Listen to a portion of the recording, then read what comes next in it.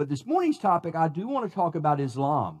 And I want to talk specifically about the Qur'an. And the title of my message this morning is basically based on my newest book, What the Qur'an Really Teaches About Jesus. Let me preface by saying, before I look at specifics, listen, we need to get a handle on Islam.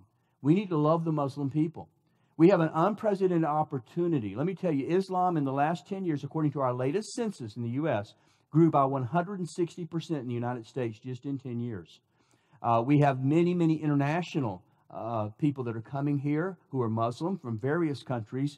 And what a wonderful opportunity to build a relationship, to build a gospel, to have a gospel conversation. This is a mission field that does not require an airplane or a visa. They come to us. And if we're prepared and equipped to love people, we can share the gospel with Muslims. And I want to talk about that, specifically what the Quran really teaches about Jesus. Here's the premise. I'm convinced if we know just a couple of key passages in the Quran, we can turn that and ask questions and share that passage in a way of helping the Muslim to get into a gospel conversation with us, to transition them to the Bible to see what the gospel says, what the Gospels say, what the New Testament says about those same questions and issues. And I want to equip you to do that. Let me just before I look at specifics, let me just give you one example of how I see this working out for you. What the Quran really teaches about Jesus. I was at a coffee shop, Starbucks, near my office back in Texas, Arlington, Texas. And my office is just a block from the University of Texas at Arlington. And we have thousands and thousands of Muslim students on campus. And I was at the nearby Starbucks right there. And a guy came in, and I go there fairly regularly. And I'd seen him before, but I never talked with him. But I noticed two important things this guy walks into the Starbucks that day. First of all, I noticed that he was carrying an Islamic dictionary. And the first thing I thought, okay, he must be Muslim. Second thing I noticed, there's only one empty seat in the entire Starbucks, right next to me.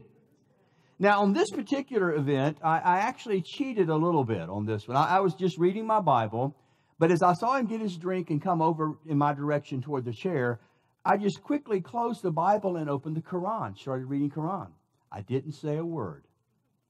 I didn't have to. Sure enough, he hadn't been sat down not 10, 15 minutes. I feel him hit me on the shoulder. He said, "Oh, you're reading Quran." I said, yes, I am. He said, "Oh, you must be Muslim." I said, "No, actually, I'm Christian." He said, "Huh?" I said, "I'm Christian, but I really want to understand from a Christian perspective about the Quran and understand more about it.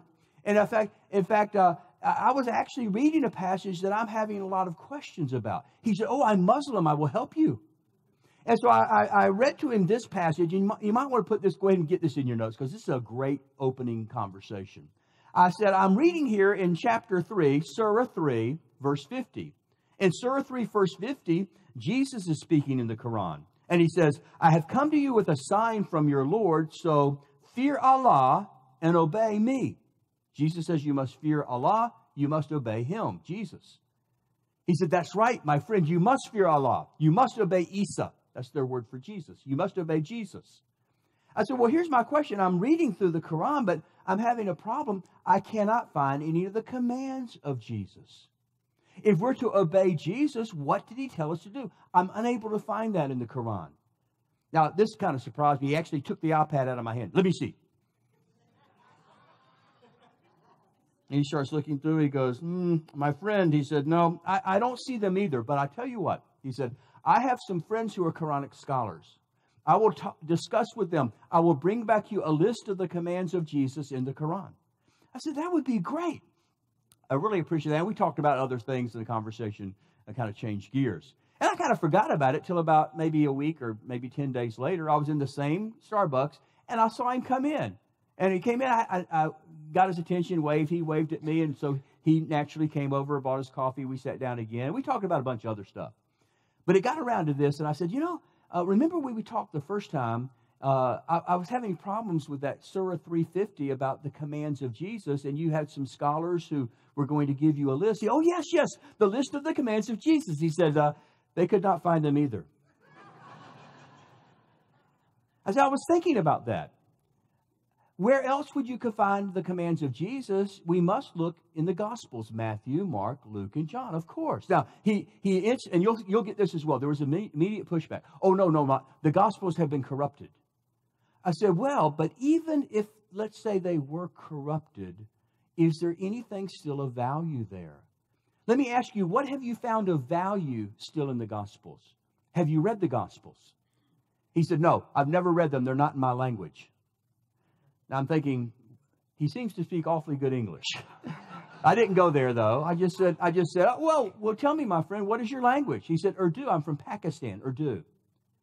I said, I just kind of think there probably is a Gospel of Matthew in Urdu. And I just Googled it right there on my tablet.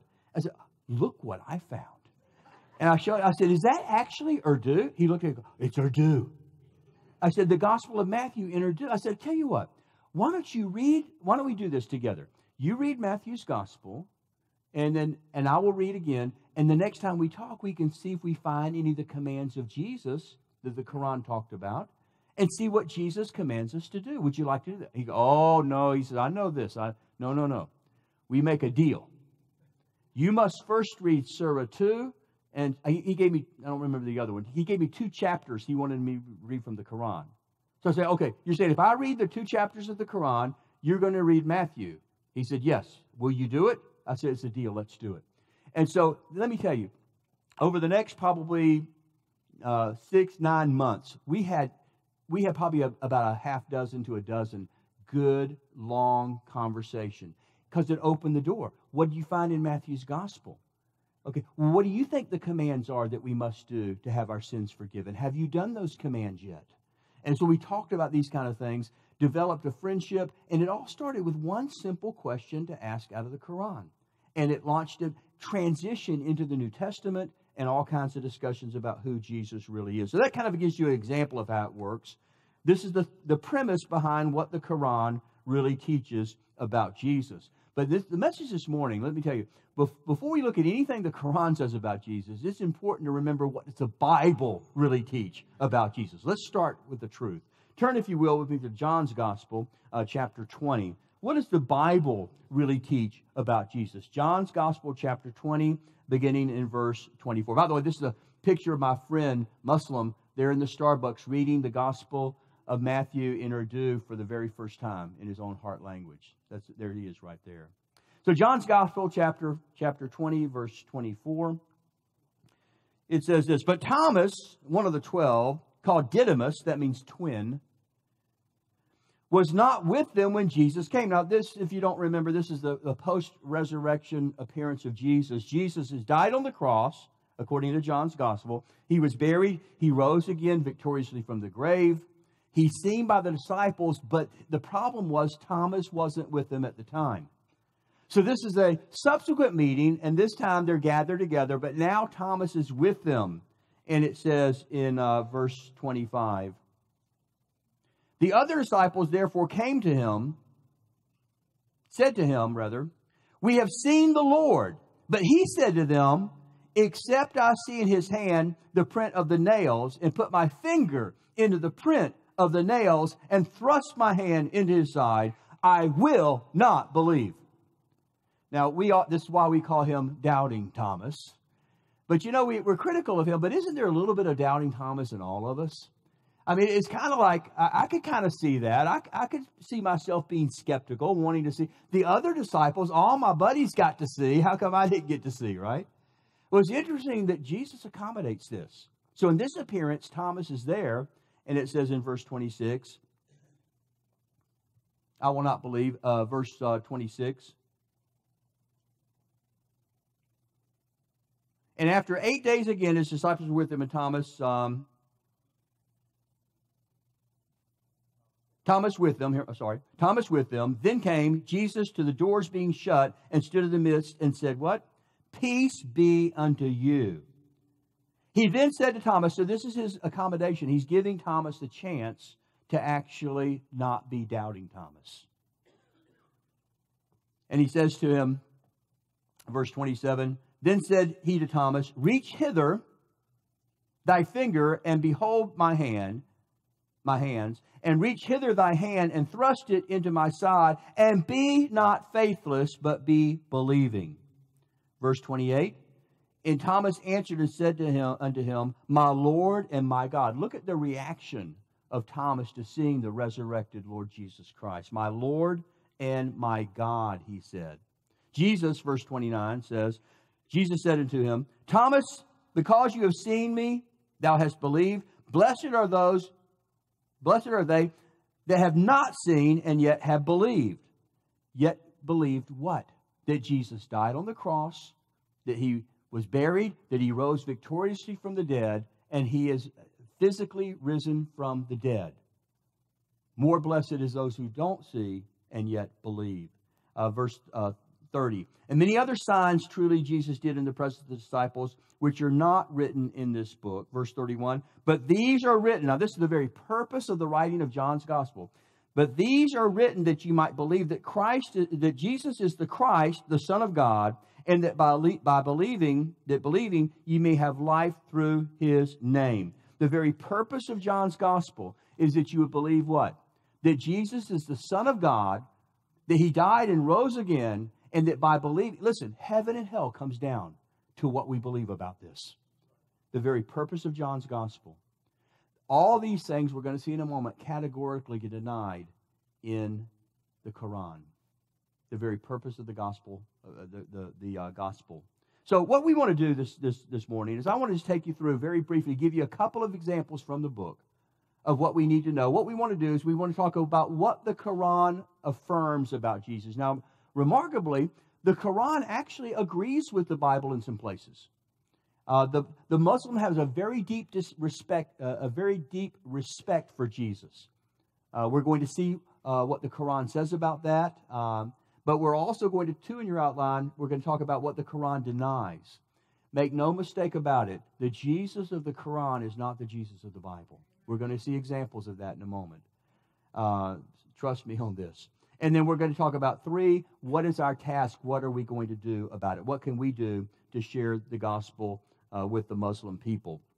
So let's first of all talk about, number 1 in your outline, what the Qur'an affirms.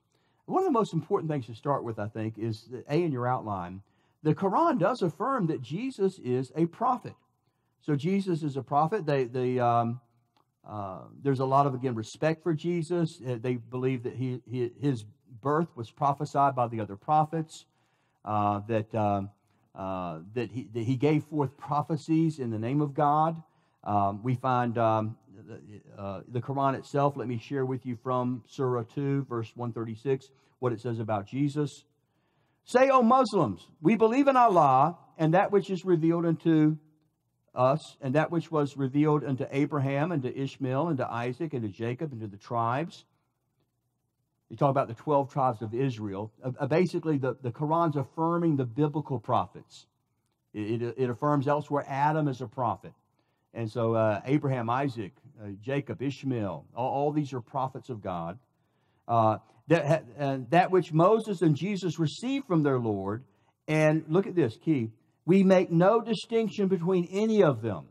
The Qur'an affirms all the prophets, including Jesus, and makes no distinction between Muhammad, Jesus, Abraham. They're all equal from God prophets in the sight of the Qur'an. And we're going to address that in a moment. We make no distinction between them, and unto him we have surrendered.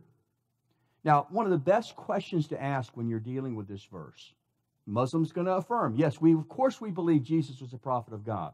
Great question to ask, what did Jesus prophesy? If he's a prophet of God, what did he prophesy? Now, like the commands of Jesus, interestingly, there's not one prophecy of Jesus recorded anywhere in the Qur'an. It's how do you have a prophet if you have no prophecies to go with it? How can you affirm he's a true prophet? Don't you have to at least have one prophecy to go on to see if he's a true or a false prophet? But we do have many, many prophecies of Jesus in the Bible. So what does the Bible really teach about Jesus when it comes to prophecy? In Mark's Gospel, we find this. And they departed thence and passed through Galilee, and he would not that any man should know it. For he taught his disciples and said to them, The Son of Man, look at this, is delivered unto the hands of men, and they shall kill him, and after he is killed, he shall rise the third day. So what did Jesus prophesy? The very thing denied in the Qur'an. He prophesied his death, his betrayal, his death, his burial, and his resurrection 3 days later. All of these are prophecies of Jesus. So what did Jesus prophesy? Now, when you share that verse with them and talk about one of Jesus' prophecy, and the Muslim sees that they know that this is not according to the Quran, you'll usually get the pushback, well, yes, but we can't trust the Bible. We can't trust the Gospels because they have been corrupted. Yeah, what you're going to see in the book is the approach that I take is ask the right questions. A question is sometimes much better than an argument or to challenge. Just say, well, that's interesting, and a great question to ask if the Bible has been corrupted, if we can't trust it's been corrupted, can I ask you a question? When was the Bible corrupted? When was the Bible corrupted? Was it corrupted before Muhammad, or was it corrupted after Muhammad? Now, both of these propositions are very problematic. Let me deal with the first one. The Muslim can't really say that the Bible was corrupted before the life of Muhammad, and here's why. Repeatedly throughout the Quran, we're instructed, if you have questions or doubts about the message of Muhammad, go to the book. Ask the people of the book. Now, the book it's talking about is the Bible. The people it's talking about of the book are the Jews and the Christians. So, for example, you find this in Surah 10, verse 94. If you have doubts, ask the people of the book. That would be the Old and the New Testament. Well, why would God send you to a book that's been corrupted? Obviously, the book could not have been corrupted before the lifetime of Muhammad. So perhaps they could argue, well, maybe it was after. We can't go to the book, people of the book today, because after the life of Muhammad, at some point, the Bible became corrupted. Well, there's a real problem with arguing that the Bible was corrupted after Muhammad, because we have a rich history of textual evidence of the authenticity and the accuracy of the both Old and New Testament.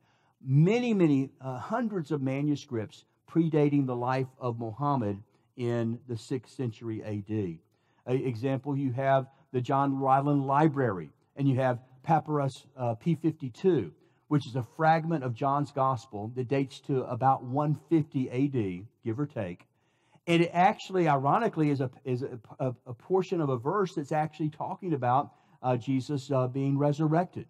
And so you have manuscript evidence validating that the Bible that we have today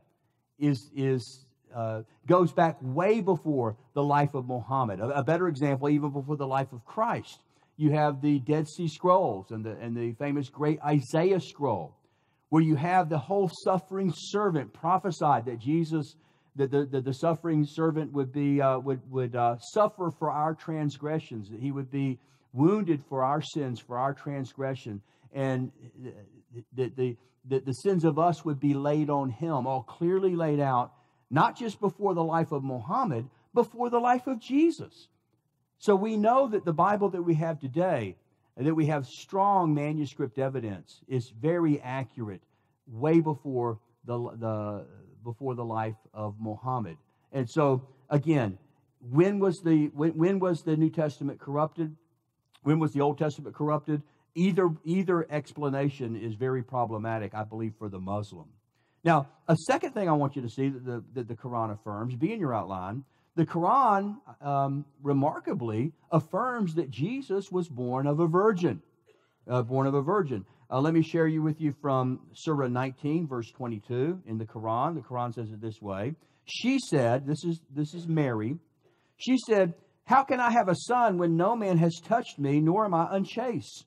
He said, "So it will be, your Lord said, it is easy for me, Allah, and we wish to appoint him," this is Jesus, "as a sign to mankind and a mercy from us. It is a matter already decreed by Allah." Verse 22, "So she conceived him, and she withdrew to him to a far place," and it says parenthetically, this is Bethlehem, near Jerusalem. So the Quran affirms that Jesus was born of a virgin. Now, again, sometimes the Muslim will beat you to this. They're going to show you in the Quran this place of commonality. Oh, look, we say a lot of good things about Jesus. We too believe he was born of a virgin. Or sometimes you're the one who brings it up and asks them about it. They will affirm it. It's no secret to the Muslim. They know Jesus was born of a virgin according to the Quran. The great question to ask. Let me ask you, my friend, how many other prophets were born of a virgin? No other prophet, not in the Quran, not anywhere. Do you have a prophet born of a virgin? Abraham was not born of a virgin. Isaac, Ishmael, King David, no virgin birth. Mohammed, no virgin birth. Jesus only. So they say they make no distinction between the prophets. But do we see a big distinction between the prophets? No other prophet was born of a virgin. Now, the way they interpret this, and the Quran itself interprets it, they believe that Jesus was virgin born, but not God, not deity. And they believe that God created Jesus in the womb. So they have a different understanding of that. My point is, you do have a huge distinction between Jesus. That we would agree, yes, Jesus was a prophet. But my argument is he's much more than just a prophet. And we're going to talk about that as we look at what the Quran denies. 2 in your outline, what the Quran denies about Jesus. By the way, Isaiah 7:14 is where we find the Bible teaches also that Jesus is born of a virgin. So 2 in your outline, what the Quran denies about Jesus. First of all, the Quran denies Jesus is the Son of God, clearly teaching that Jesus is not the Son of God. Now, let me first of all remind you that in Luke's Gospel, well, throughout the New Testament, Jesus is showing in the Gospels claiming to be the Son of God. For example, in Luke 22, what does the Bible really teach about Jesus? Luke 22, beginning in verse 70. Then said they all, "Art thou the Son of God?" There's the very question. Jesus is on trial. He's being asked, Are you not the Son of God? And he answered to them, "Ye say that I am." He affirms it. Verse 71. And they said, "What need we of any further witness? For we have ourselves heard of his own mouth." So Jesus clearly claims to be the Son of God. In the Quran, however, we find that that's not the case whatsoever. In the Quran, Surah 448, for example, says this, "Verily, Allah forgives not that partners should be set up with him." Now, let me say this before I read the rest of the verse to you. It's not just in the Islam that Jesus is not the Son of God. No, this is a much bigger issue. This is a huge deal. If Jesus is the Son of God, the Quran makes the case, and I kind of agree, you're implying equality here. If you're the son of a cat, if you're a kitten, what are you? You're cat. If you're the Son of God, what are you? You know, you're making that claim, and so the Quran says this: you're creating a partner with God. This is what's called in Islam the sin of shirk, and it's tantamount to the unpardonable sin. And this is the way the Quran says it. "Verily, Allah forgives not," you will not be forgiven, "that partners should be set up with Allah, with God, with him in worship. But he forgives except that." He forgives other things. Except what? Except that anything else to whom he wills, and whomever sets up partners with Allah in worship, he has indeed invented a tremendous sin. So, Jesus cannot be the Son of God because it implies deity and it implies a partnership. Let me resolve some real apparent confusion I think we have in our culture. Now, we hear this from the news media a lot. We hear it from some of our even top politicians. The idea that because Islam is a monotheistic religion and Christianity is a monotheistic religion, that means both religions believe there's only one true God. Here's their conclusion. That means both religions worship the same God. I'm convinced that Allah of Quran is not the God of the Bible. And one example of this is this whole idea of that Jesus cannot be the Son of God. Some Muslims will actually push this agenda as well. And they'll say, oh, but my friend, we all believe in the same one true God. I said, well, actually, the God I worship is the Father of my Lord Jesus Christ. Now, is that the God you're talking about? Well, no, they can't set up a partnership. This is the unforgivable part. And you find B in your outline, it leads right into the second doctrine, logically. If Jesus is not the Son of God, he also cannot be the second person of the Trinity. So the Quran denies that Jesus is the second person of the Trinity. The type of monotheism of Islam is technically called dynamic monarchianism. One God and only one person is God. In Christianity, we have a monotheism that's Trinitarian monotheism. We would say one true God, three distinct persons. This is a different whole concept of God. And one of the things that I do in the book, and we actually have this available also in DVD, is I've done several debates with Khalil Meek, the president of the Muslim Legal Fund of America. Our most recent debate, the topic was Jesus Christ, prophet of Allah or savior of the world. And the whole thing of the doctrine of the Trinity comes up, and this idea of this being an unforgivable, unpardonable sin by setting up this partnership, this shirk, came out in the debate. So let me just let you hear from Khalil Meek, the president of the Muslim Legal Fund, in my debate with him as he explains this concept of Tawhid or oneness and why it's not compatible with Trinitarianism.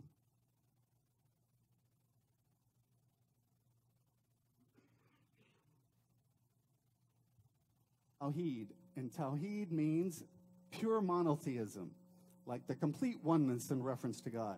God has no equals, no partners. Nothing's worthy of worship except Allah. Nothing's worthy of praise but Allah. Allah has power over all things. Everything is dependent upon Allah. Allah is not dependent on anything. Allah is perfect, supreme, sovereign. Allah deserves all reverence, worship, praise, respect, and devotion. Again, if you can touch it, taste it, see it, smell it, it is not Allah. If you can touch it, taste it, feel it, smell it, it's not Allah, that means Jesus cannot be God either.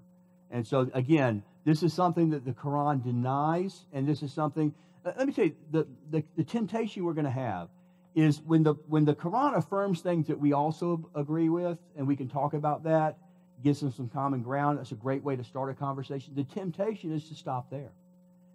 Well, you're not building a bridge if you stop there. You're just building a monument. No, to build a bridge, you've got to talk about the things we don't agree on. And you want to introduce a way of doing that by speaking the truth in love. So Jesus is not the second person of the Trinity. The Quran says it this way. O people of the Scriptures, it's talking about Christians. O people of the Scriptures, this is Surah 4. Do not exceed the limits in your religion, nor say of Allah aught but the truth. The Messiah, Jesus, son of Mary, was no more than a messenger of Allah in his word. How did he come into existence? Allah said, be, and he was, which he bestowed on Maryam, and a spirit created by him. So believe in Allah and in his messenger. Say not three, Trinity. Cease. It is better for you. For Allah is the only Ilah, God. Glory be to him. Far exalted is he above having a son. Surely disbelievers are those who have said Allah is the third of the three in a Trinity. But there is no Ilah, God, none who has the right to be worshipped, but one Ilah, God, Allah. And if they cease not from from what they say, verily a painful torment will befall on the disbelievers among them. The Quran has a lot to say about hell and the torments of hell, and this is tantamount to the unpardonable sin.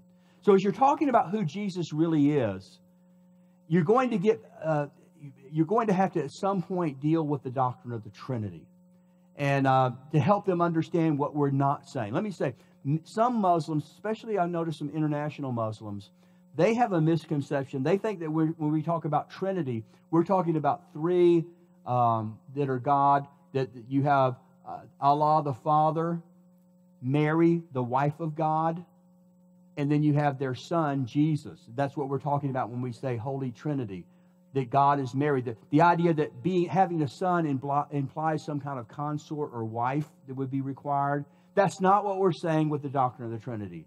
Or they'll try to say, well, we can disprove the Trinity merely mathematically. Obviously, there can only be one who is God, one who is Allah, because there's only one God. And do the math, my friend. 1 plus 1 plus 1 equals 3, not 1.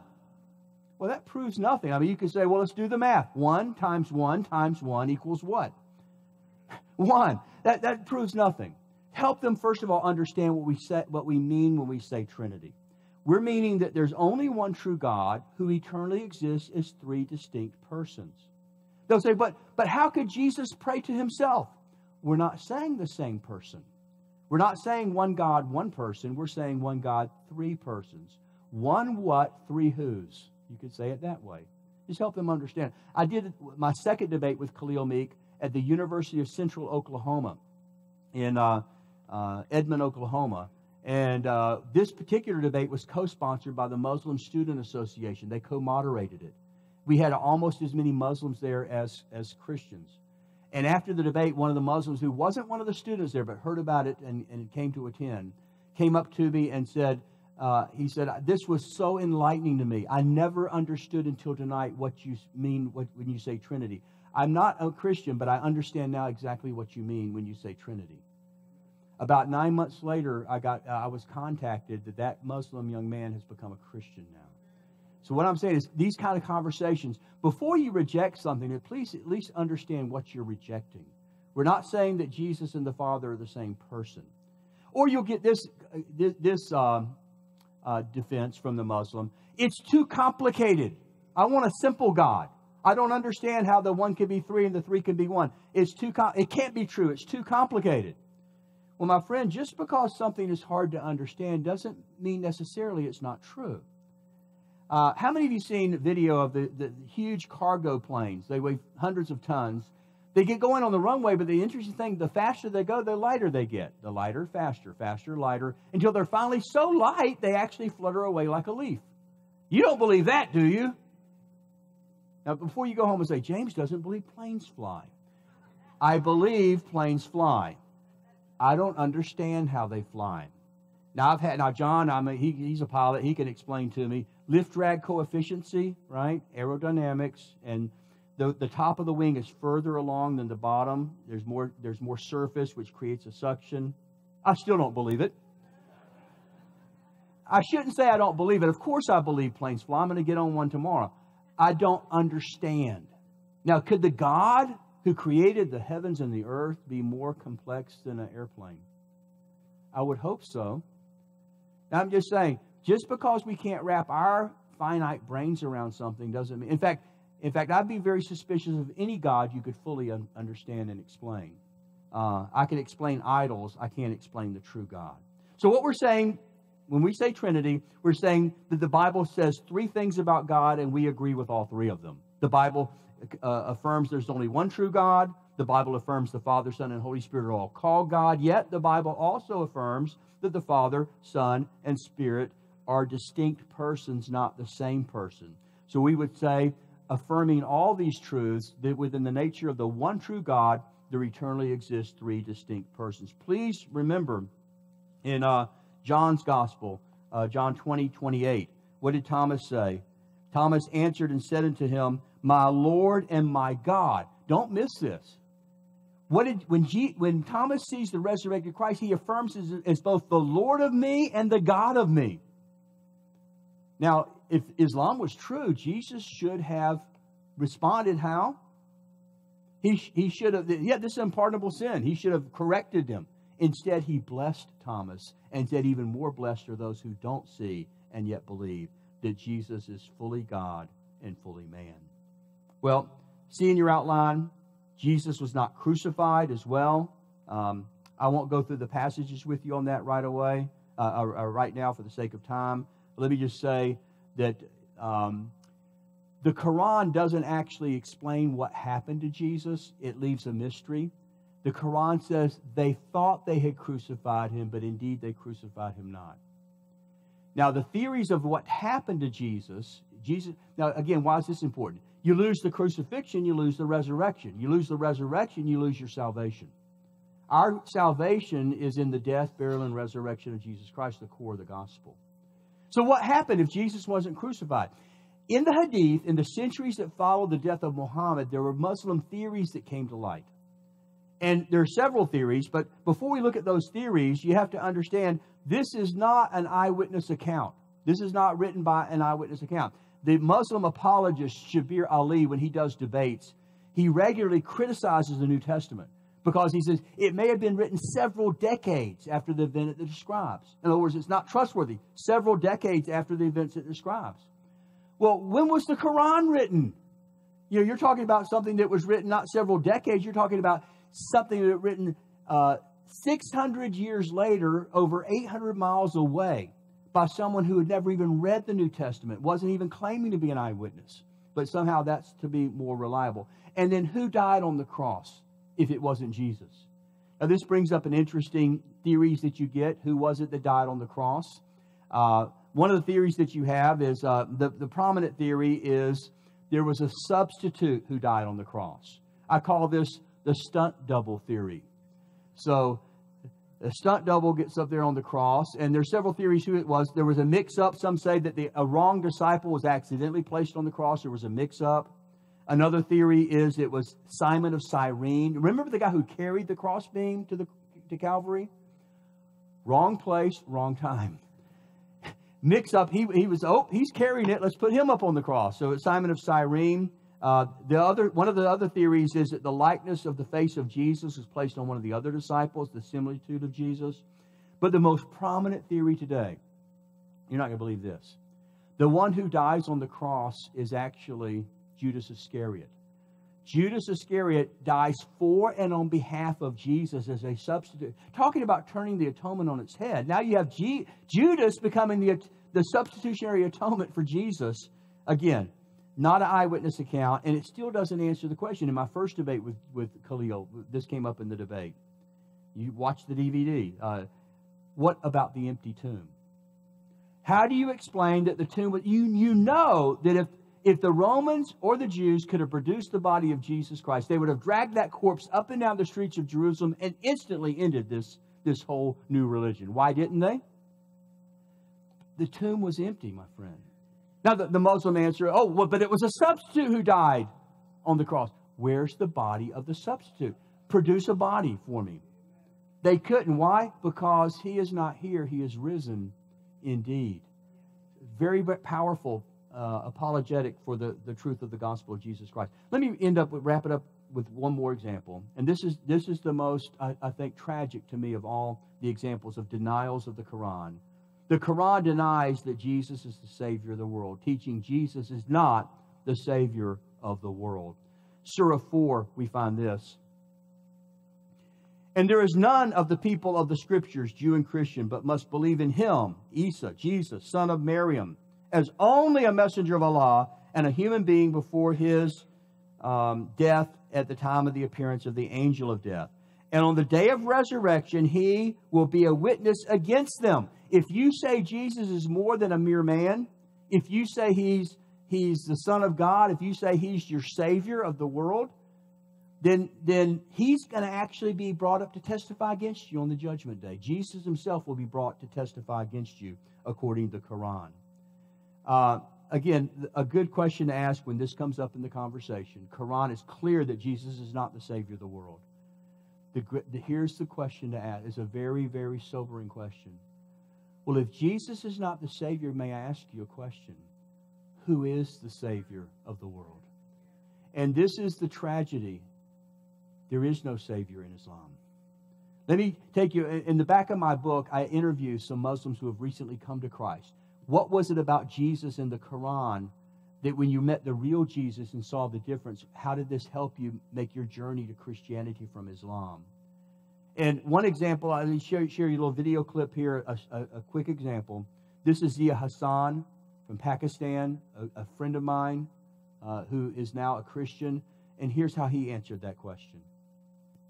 In Islam, in the Quran or in Islam, if Jesus is not the Savior of the world, is there even a Savior? Who's the Savior then? There is no Savior. They don't believe anything is Savior. You have to do your own. You have to perform you have to do yourself to get to the God. There's no Savior. There's no such a concept in Islam being a Savior. On the day of judgment, you stand naked before a holy God, dead in your trespasses and sins, with no mediator, no Savior, hoping that somehow Allah may decide to save you anyway in your sin. In the great scale of justice, they say that God puts all your good deeds on one side, all your bad deeds on the other. If the bad deeds outweigh the good deeds, you will go straight to hell. Let me tell you, there's not one Muslim I've ever met who has an assurance of salvation. How could you? Because you have no Savior. What is our task? You should fill in the blanks, and the book goes through this in much more detail. 4 things we want to do. TASK, talk. We want to talk, build a relationship with Muslims. Please don't be so afraid of Muslims that you don't realize these are people for whom Christ died. They can make great friends. You want to be able to love the Muslim people. You don't have to agree with Islam to love the Muslim people. Ask them to read one of the Gospels. One of the main things I push for in the book is try to transition them, to get them exposed. Most Muslims have never read the story of the woman at the well. They've never read the story of Nicodemus. They're unfamiliar with this. Just to get them exposed. The power, my friend, is in God's Word. Let's get them into God's Word. Spend that time and be patient. This is not something that one verse is going to do the trick or one strong argument. Most good apologetics and evangelism is built on relationship, not on having a perfect argument, not by winning the argument. And know the right questions to ask. Again, a lot of the book is knowing good questions to ask when this comes up.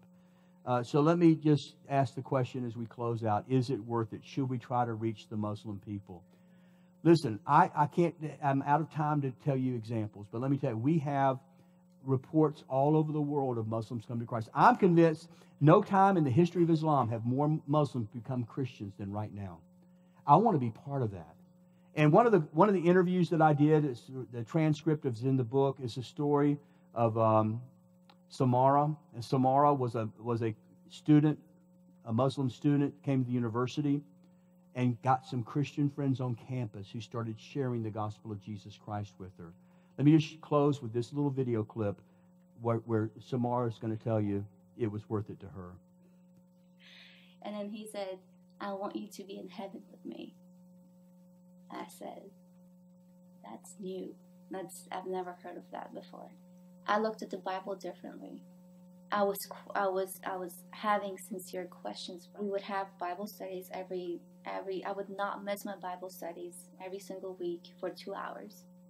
We would study that, and then I would go back home and just pray about it. Let me ask you this. Were you dreading those meetings with Wes's dad, or were you kind of in your heart looking forward to seeing what's going to be next? It was like that. It was what's going to be next. Okay, I cannot defend Islam anymore. This is not the God that I know, and he cannot be this. He just could not be the unloving God. There was a lot of evidence for me to avoid. There was a lot of evidence and the gospel and the Bible to say, oh, ignore that. I just couldn't do it anymore. Let me ask you to stand, if you will, with your heads bowed and eyes closed for just a moment. If you don't know the Jesus that Zamara was talking about, if you're here and maybe you're a visitor, maybe you're a member here, but you've had doubts or questions about God or about his son and about the gospel, we don't want you to leave here today without knowing the joy that Zamara and most all of us have experienced, of knowing that our sins have been forgiven. Our sins have been forgiven because although we're sinners, God loves us. And he gave us a way of being right with him, not by our goodness, but while we were yet sinners, God loved us and Christ died for us. And he offers that if we will turn from our sin and put our faith and trust in him. I want to invite you to do that today. Let me ask you a question with your heads bowed and eyes closed. How many of you know a Muslim? Raise your hand if you can tell me the name of a Muslim today that you personally know. Almost all of us. God might be touching your heart to want to build that relationship, that friendship with a Muslim, that Muslim that you personally know. I want to invite you in just a moment to come down to the front and just kneel down and pray and say, God, here I am. Use me. Help me stand in the gap. I want to be used and other Christians to use to reach this Muslim. I want to pray for them by name. You might want to do that down at the front and just kneel down and pray for that person by name. That God, some of us who don't have Muslim friends, say, God, would you give me a Muslim that I could share my testimony with, what you've done in my life, that I could build a friendship with? If God's touching you, we want to give you a chance to respond. Whatever decision God might be laying on your heart, we want you to say yes to God right now. I'm going to be down at the front to pray with you as well. If God's touching your heart and life, please say yes to God right now.